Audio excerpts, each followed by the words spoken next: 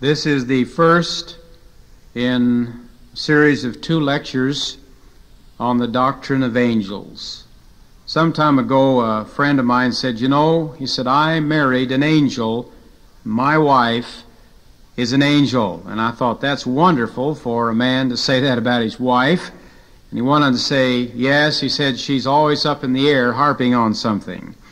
Now, we're going to talk about the subject of angels, but it's not about fussy wives who are up in the air harping on something concerning their husbands. She may have, if the story could have been told, said that she married a demon. I don't know. But I have in my own notes here that you'll, of course, have in printed form some 100 pages. Well, not quite that many, about 90 typewritten pages. And how in the world we're going to cram all this in 2 lectures, I don't know. I wish I had have originally made room for more tapes on the doctrine of angels, but we just don't have the time. But I think we can introduce the subject, and at least you'll have the printed material here. We're going to look at 6 main divisions here in the study: the existence of angels, and what the Bible says about their very existence, and then their origin. We'll look at such subjects under that as the source, from whence came angels, the method, were they born or created one at a time or mass-produced in a factory, the method of their origin, and then the time. How long have angels been in existence? Billions of years before men, at the same time, or after the creation of man. We'll look at that. And then the purpose of angels. Why were angels created in the first place? So, the existence of angels, Roman numeral 1, we'll examine that. The origin of angels, Roman numeral 2. And then the nature of angels. What is an angel like? Well, an angel is a spirit being. It is invisible. They are innumerable, without number as far as man's concerned. Individual, however, in spite of the fact that the number is uncountable as far as we're concerned, yet each angel is an individual, has an individual personality. There are millions of snowflakes in a storm, but each snowflake is different. Each angel is different. They are superior to men, at least for the present time, but inferior to God. And perhaps angels are made, as one theologian has suggested, like man. Angels may have been made in the very image of God. That's concerning the nature. And then Roman numeral 4, the moral classification of angels. There are 2 kinds of angels. There are the good angels, the elect angels, the faithful angels. And then there are the fallen angels, the evil angels, the cursed angels. So there's the good and the bad. And then the characteristics, Roman numeral 5, of the faithful angels. What about their rank? Are they organized? They have generals and sergeants and privates. Well, we're going to list some 7 different ranks of angels that the Bible tells us about. And what about their appearance? How would you recognize an angel if you saw one? What does the Bible say about their appearance? Then names and titles of the good angels. They're referred to by no less than 8 titles and names. The work and ministry of angels. What do they do in heaven? And what are they doing on earth? Then the destiny. What is the future destiny of the good angels? And after that, we'll look at Roman numeral 6, the characteristics of the fallen angels. There are 13 names for fallen angels. One of the most common names is the name demon. And we'll look at that when we come to it. The location of fallen angels. We'll see that there are 2 locations Certain angels have access to the heavenlies, fallen angels I'm talking about, and to the earth, but some are confined right now in the heart of the earth, in a murky, dark prison house. And then the sin of these bound angels. Why are some fallen angels already incarcerated and other fallen angels not incarcerated at this present time? After that, we'll look at the organization and the rank of the fallen angels. They are organized very highly as the good angels are organized. The appearance of fallen angels. Does the Bible give us any description of demons or fallen angels? Yes, in at least 3 passages it does. And then the personalities of fallen angels. They possess personality as the good angels, and they are individual as the good angels are. The activities of fallen angels. What are they doing? At least 7 vicious kinds of action angels carry on today. One of the worst, of course, of these actions is that of demon possession, where they actually possess human beings. We'll be looking at 12 biblical examples of this fearful thing of demon possession, and to show us that demon possession was not phased out and did not disappear with the completion of the New Testament, but it's always been known throughout history, and 4 modern cases of demon possession on the part of Charles Manson and Bishop James Pike, Gene Dixon, and Gary Gilmore. That last name might not be as familiar, but I think when you review his case history, as you see in your notes, the details will come back to you. Then the destiny of fallen angels. And finally, I thought it would be a help to put in a dictionary of terms concerning the activities of fallen angels that you might recognize their theology and what they're doing today, this dictionary of some of their activities. So, the existence, the origin, the nature, moral classification, characteristics of the good angels, characteristics of the bad angels, these 6 main divisions now will introduce our subject of the doctrine of angels. The existence of angels in the Bible is similar to the existence of God. It's simply taken for granted. They're mentioned in 34 books of the Bible, a total of some 273 times. So to deny the existence of angels is to deny the inspiration or the accuracy, the truthfulness of the Word of God. The existence of angels is taken for granted in the Bible, both Old and New Testament. Then the origin of angels. What about the source of their origin? Well, angels, like everything else in the universe, of course, was made by God the Father through Jesus Christ in the energy of the Holy Spirit. Everything that was made in that order. The method of their origin. Angels, like men, were created by a special act of God, and angels did not evolve. Psalm 148, we read these words, "Praise ye him, all ye his angels. Praise ye him, all ye his host. Let them praise the name of the Lord, for he commanded, and they were created." So each angel, therefore, seems to be a direct creation from God. Now, God created one man and one woman taken from man, but he has never created any other person from that point on. He allows human beings to carry on the spark of life. But apparently, that's not true with angels. Each angel is like Adam, a direct, special creation from God. Now, their number, once completed at creation, apparently was forever fixed. This is assumed because we never read of God creating more of them, and Jesus said that they didn't reproduce themselves.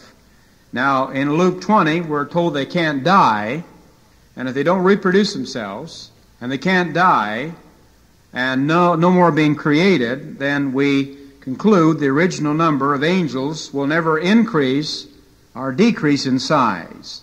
And for this reason, of course, they must be considered a company of beings and not a race of angels like men. The time of their origin. Well, Job 38 seems to indicate that angels were created either at the right at the beginning of the creation of the earth or before the creation of the earth, but at any rate, they definitely were created before man was created.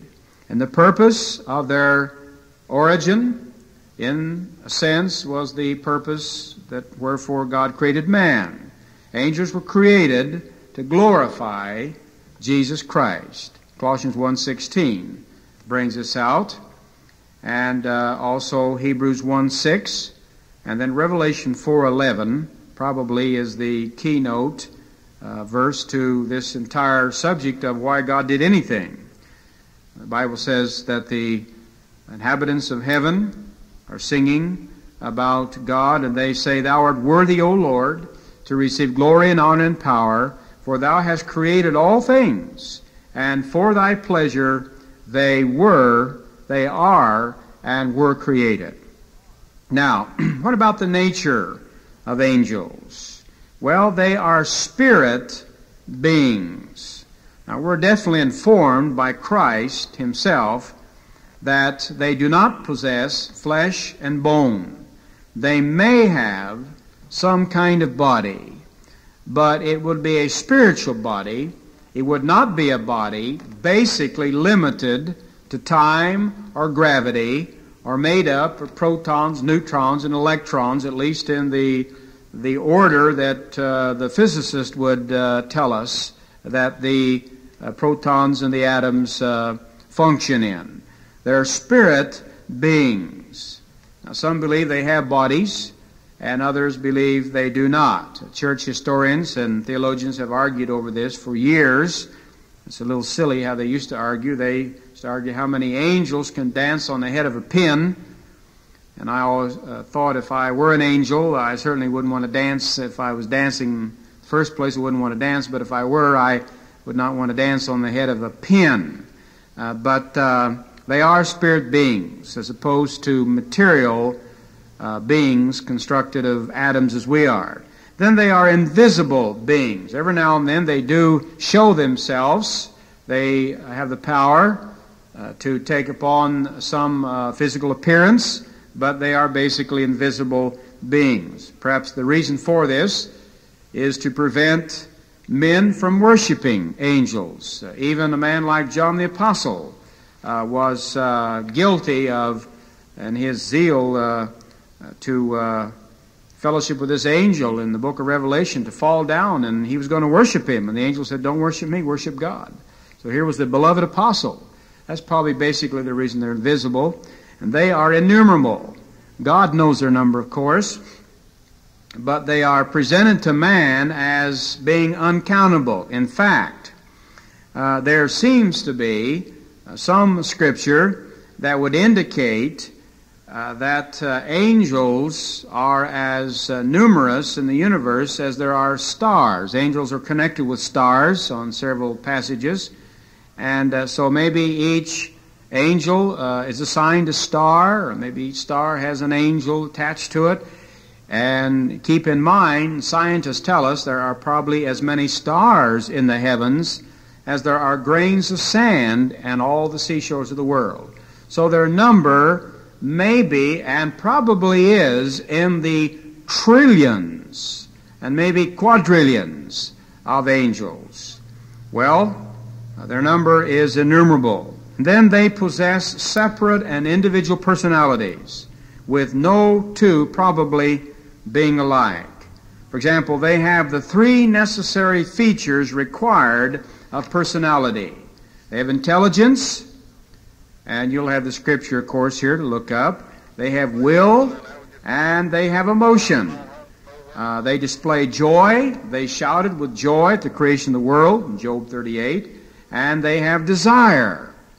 They aspire to do certain things. 1 Peter says that they desire to look into the things of salvation.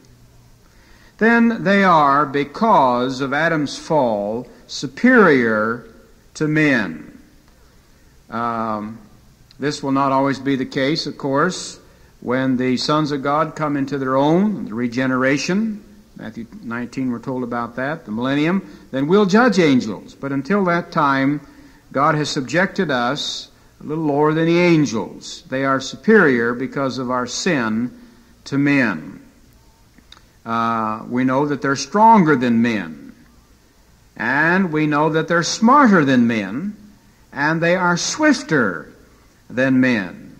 They are, however, inferior to God, even though they're superior to men. They're not omnipresent. They can't be, they can be, if you get them all together. They're everywhere, probably in the universe, but no single angel can be in more places than one, like no single human being can be in two places at the same time. They're not omnipresent, and they are not omnipotent. Many things angels cannot do. They are not omniscient. For example, they did not know in the days of Jesus when the second coming was going to take place.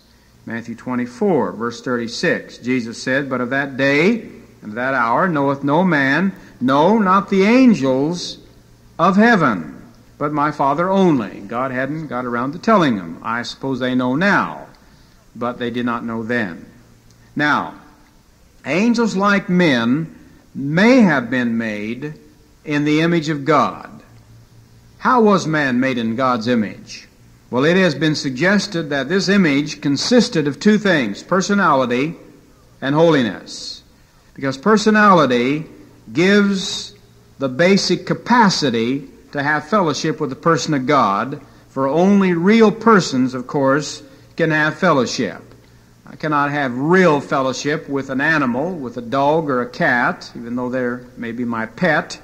I can't have fellowship with them because I'm a person, and I can only have fellowship with other creatures that are personalities, that are persons having personalities. God is a person, and in order to have fellowship with God, one must have personality.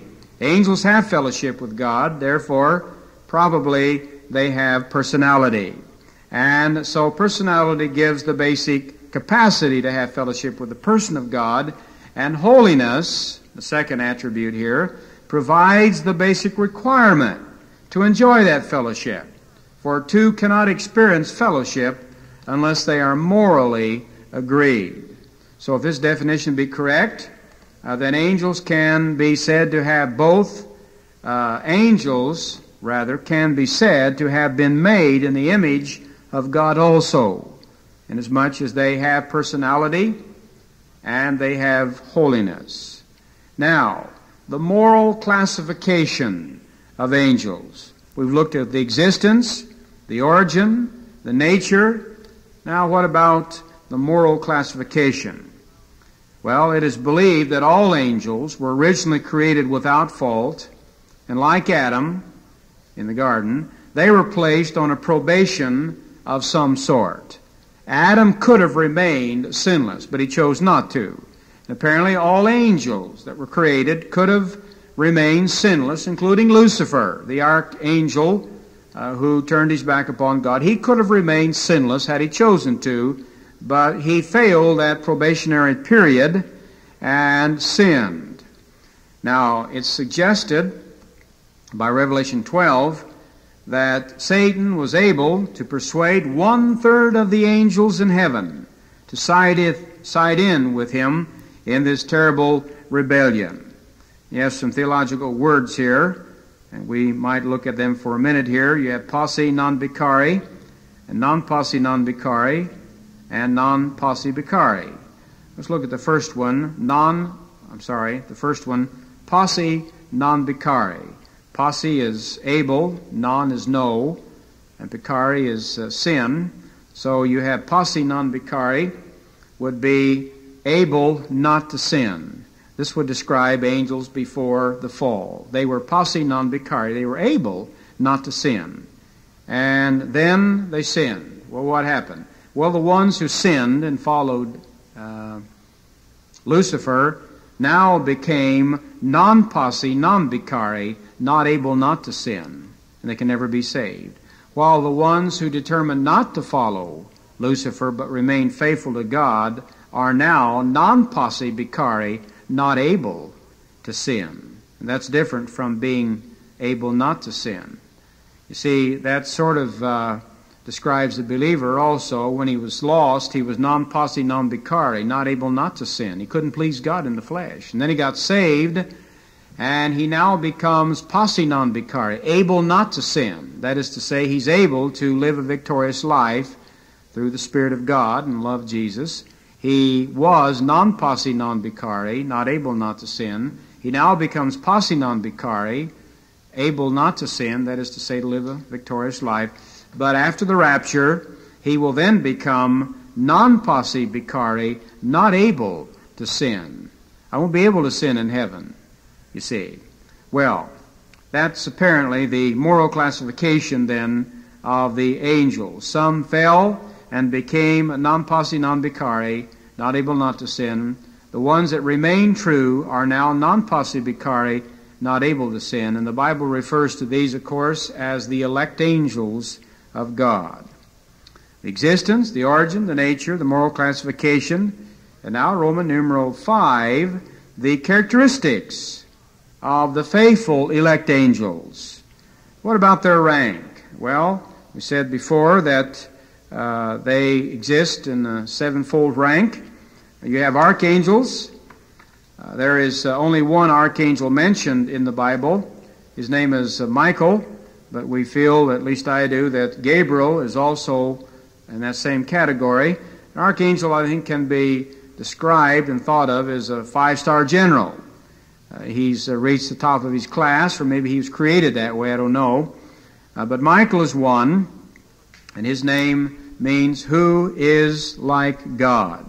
We see Michael involved in the Old Testament, helping the saints of God, especially in Daniel's day. In fact, in Daniel 12, it'll be Michael that will stand up for Israel during the tribulation. So Michael has a real job to do here during the tribulation. And then in one of the strangest passages in the Bible, in Jude 1, verse 9, it is Michael who disputes with Satan concerning the dead body of Moses. Then you have another, I believe, archangel. His name is Gabriel, and his name means the mighty one of God. He also, like Michael, ministers to Daniel. Daniel was a man greatly beloved by God. Of all the, 6,000 people who walk across the pages of the Bible, Old and New Testament, I know of no other man, apart from Daniel, that experienced the ministry of both Michael and Gabriel. And you note this particular note here. Some Bible students have, you'll see it in your notes, have identified Gabriel with the various appearances of the angel of the Lord in the remaining pages of the New Testament. Now, the angel of the Lord expression in the Old Testament always refers to Jesus, but Jesus does not appear in the New Testament as the angel of the Lord. He appears as the babe in Bethlehem, and then he ascends after he's crucified and buried and rose again. He ascends, and now he's God's only begotten Son, and not the messenger of God, as he was in the Old Testament. He now is seated at the right hand of the Father, making intercession for us. So the angel of the Lord, then, in the New Testament is different from the angel of the Lord in the Old Testament. Many believe this to be Gabriel, because, among other things, of his work concerning the incarnation of Christ. It was Gabriel that, of course, predicted the birth of John the Baptist to Zacharias. It was Gabriel that predicts the birth of Jesus to Mary. Gabriel that assures Joseph concerning the purity of Mary. It is Gabriel that warns Joseph about the plot of Herod, and that later reassures him concerning the death of Herod.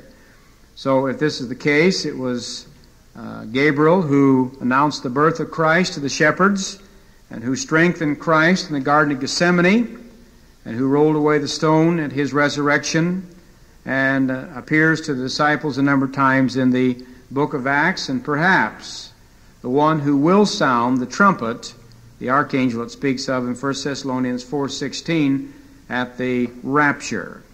So that's the first rank of angels, the archangel, and the second is the cherubims. These are angelic creatures with wings, found first in Genesis 3, and then referred to again in Exodus 25, especially in the book of Ezekiel, particularly chapters 1 and chapters 10.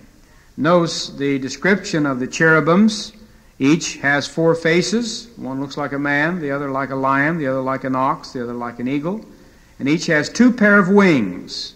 It's different from another kind of angel that has 6 pair, but they have 2 pair. And they have the legs of men, but their feet were cloven like calf's feet, which shone in like burnished brass. And these cherubims have 4 human hands, with one located under each wing, and they apparently travel in groups of 4. In fact, the outstretched wings of each cherubim touches those of the remaining 3 companions so that they form a square. And when they moved as a group without turning their bodies. Does that sound familiar? The way they move here and the way they look. Well, we'll talk about this a little later when we get into flying saucers. What are the duties of the cherubims? The first duties assigned them was to keep Adam from the tree of life after the fall, lest he eat of it and live forever in his sin in Genesis 3. And then there were 2 golden cherubims constructed at God's command and placed at either end on top of the covenant ark lid in the tabernacle, Holy of Holies. And then they appeared to Ezekiel in chapter 1 and chapter 10. And we're told that prior to his fall, Satan, who was then known as Lucifer, was the chief cherub angel. So he was from the cherub race, or the cherub company of angels before his fall. Lucifer was. So we have archangels, and you have cherubims, and you have seraphim. Now the word seraphim means burning one. And that probably speaks of the burning devotion to God on the part of these angelic beings. The cherubims are only mentioned one time. The seraphims are only mentioned one time in the Bible, and that is in Isaiah chapter 6. And they're somewhat different from the cherubims. They have 6 wings instead of 2. And of course, they cry out, as Isaiah hears them cry out, "Holy, holy, holy is the Lord of hosts. The whole earth is full of His glory." I don't remember now. I may be speaking incorrectly. I don't think we have any recorded message of the cherubims in the Old Testament. We do have some living creatures that may be the cherubims mentioned in the New Testament, and they speak. And I'm sure the Old Testament cherubims could speak, but we do know here that the seraphims do speak, and they give awesome praise to God. So, again now, you have the archangels, you have the cherubims, the seraphims, and then the living creatures in Revelation chapter 4. These may be identified with the cherubims or the seraphims, but they are somewhat similar to both, but seem to be in a separate class by themselves. And you can notice the difference here between the cherubims and the living creatures. There does seem to be more differences than there are similarities. And then there are ruling angels among the rank of angels. We read of principalities and powers and thrones, authorities, dominions, and might. There seems to be a grading of the angels. Of course, it's impossible to distinguish clearly between these 6. It is nevertheless evident that they describe various levels of ruling positions that are assigned to angels, perhaps ranging, to use an earthly analogy, from generals to privates.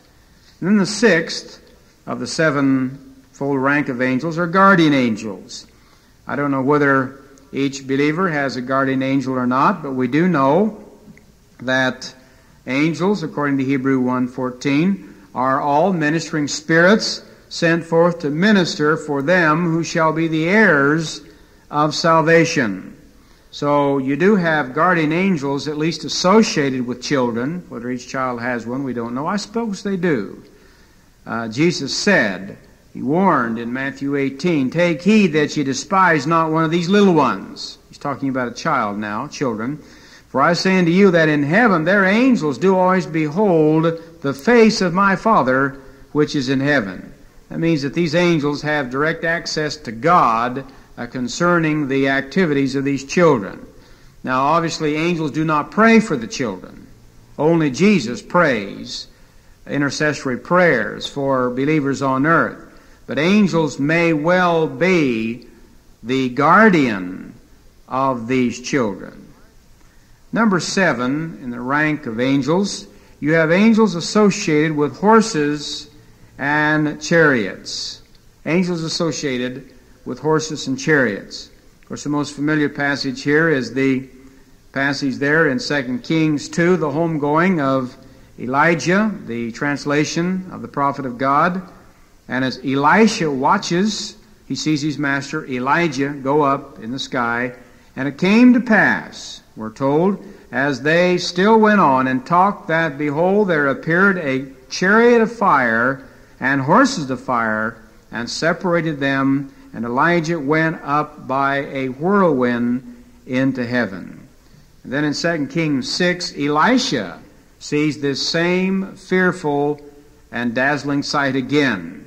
He had a servant who was very worried because they were surrounded by a group of Syrians, and the servant then, his faith was renewed when God showed the frightened man. He didn't have to worry about Elisha because Elisha saw by faith, but his servant was allowed to see by sight.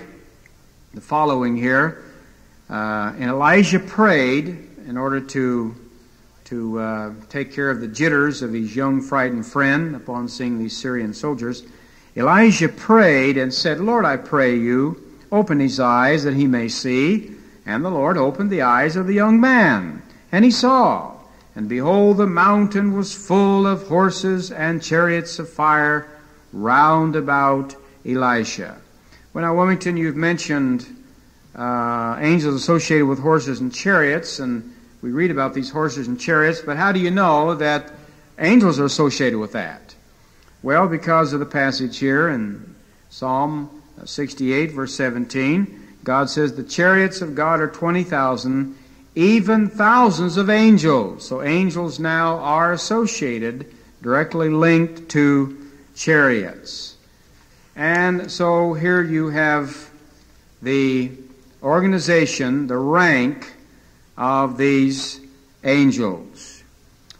I have a number of pages here, about 6 or 7 pages of typewritten material, comparing, or maybe contrasting, the possibility that, or let me just say this, comparing or contrasting the reports of flying saucers with the account of angels that you read in the Bible, and I intimate that there may be a possibility some of the so-called flying saucer reporting actually is a view of an angel, the sighting of an angel.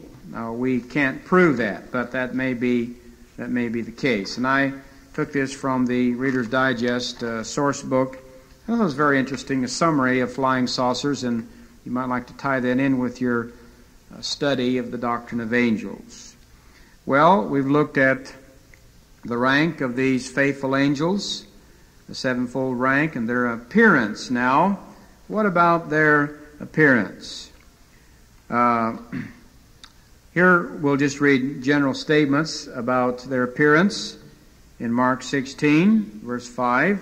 "And entering into the sepulchre at the resurrection of Christ," we're told these women, "they saw a young man sitting on the right side, clothed in a long white garment, and they were amazed." So sometimes angels are spoken of as men, but they apparently seem to be angels anyway. Matthew 28, verse 3, another account of this angel. "His countenance was like lightning, and his raiment white as snow." And Luke 24, Verse 4, another account. And it came to pass, as they were much perplexed about this, behold, two men stood by them in shining garments. And then a description of angels, mention a particular angel in Revelation 10, verse 1, who will appear during the tribulation. This may be Gabriel, it may be Michael. But John says, I saw another mighty angel come down from heaven, clothed with a cloud, and a rainbow was upon his head, and his face was as though it were the sun, and his feet like pillars of fire. So, in Revelation 18, verse 1, perhaps this is the same angel. After these things, now we have, the tribulation is ending, and this is right before the Battle of Armageddon. After these things, I saw another angel come down from heaven, having great power, and the earth was made bright with his glory. So one angel apparently was able to illuminate the entire earth. That's unbelievable as you stop to think about it. It would take several hundred powerful hydrogen bombs in order to do that. But this one angel has, if we take this literally, and I don't know how else to take it but literally. Well, what about some of the names and titles for angels? They're called ministers, like human beings are called ministers in Psalm 103 and Psalm 104, because this signifies their religious duties and their spiritual service. Angels serve him as men are to serve him. And then it speaks of the host of heaven. And this name, I believe, speaks of their military service in fighting the devil and maybe on occasion evil men, the powers that be. So the host of heaven is literally the armies of heaven. Apparently each angel is conscripted into this army. And then they're referred to as chariots, and sometimes they're called chariots, just associated, identified with chariots. The chariots of God are 10,000, speaking of angels. And this may speak of their swiftness to battle. They're called watchers. Daniel 7 or Daniel 4, there was a watcher. This speaks of their duties perhaps as supervisors and agents. Billy Graham has a book, Angels, God's Secret Agents. They're watchers. Then they're called the sons of the mighty in Psalm 29 and Psalm 89. This title may refer to their awesome strength and power. And then they're called sons of God. Dr. Schaefer has this written, I think it's very helpful, the founder of Dallas Seminary. He said, in Old Testament terminology, sometimes angels are called sons of God, while men are called the servants of God. In the New Testament, this is reversed.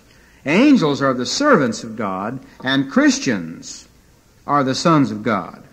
This particular order may be due to the fact that in the Old Testament men are seen as related to this sphere over which the angels are superior, while in the New Testament saints are seen as related to their final exaltation into the likeness of Christ compared to which the angels are inferior. But they're referred to as sons of God because they're directive creative acts of God. Then they're called the holy ones or saints. That means separation. Usually don't think of a saint as being an angel. I mean an angel as being a saint. But they're referred to saints because this probably refers to their total separation to the will of God. And then stars. This may indicate both their number and their brightness. If an angel could illuminate the entire earth, it had to be pretty bright. And if, again, as we said, there are numbers to be compared with the number of stars, there may be trillions and quadrillions of angels. Well, we've looked at some of the names, the appearance, the rank. What about the work and ministry of angels? Well, they work in heaven, have a ministry there, and they work on earth. Now, in heaven, they worship the person of God. We read about that in many passages, especially Isaiah 6, Holy, holy, holy is the Lord of hosts. And in Revelation 4, God sees, or John sees the angels worshiping the person of God, the one that sitteth upon the throne.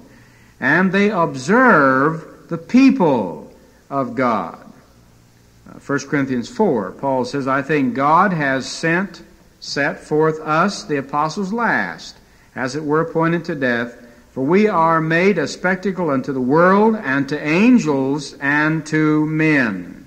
Then Paul says in 1 Corinthians 11, one of the reasons a woman ought to have a hat on her head is to show her submission to a man. But another reason why she ought to have something on her head is because of the angels. Maybe angels attend the services of Bible preaching churches because they observe the people of God. We do know they desire to look into the plan of salvation according to 1 Peter 1:21. So they worship the person of God, their activities in heaven now. They observe the people of God, and they inquire into the prophetical plan of God. Amazing passage there in Daniel 12. You have to read it carefully to understand to catch it. But one angel's asking another angel about how long the tribulation and how long God's terrible wrath period will exist. So they inquire about the prophetical plan of God. I like to think maybe when I hold a prophecy conference that angels are attending. I'm not sure. Every now and then I feel like a few demons are. But they inquire into the prophetical plan of God. Then they rejoice in the works of God. His work in creation, the Bible says they shouted for joy, and His work of redemption. Paul says that they're involved in praising God for this. So they rejoice in the works of God, and then they perform the will of God. The elect angels are always faithful in performing the will of God. They find it, and they perform it, and they fulfill it. They witness the wrath of God. In Revelation 14, verse 10, speaks of the angels actually attending the electrocution, as it were, of all sinners. Now, what are they doing on earth? That's what they're doing in heaven. Concerning the saved, what do angels do? The good angels. They inform, they instruct, they interpret concerning both the will of God and the Word of God. Angels in the Old Testament have often interpreted both the will and the Word of God to believers. They did this to Daniel, and you can read the list. We have some 11 people mentioned in Old and New Testament that received instruction, information, and interpretation concerning God's will and God's Word, and God's way, I might say. So they inform, they protect.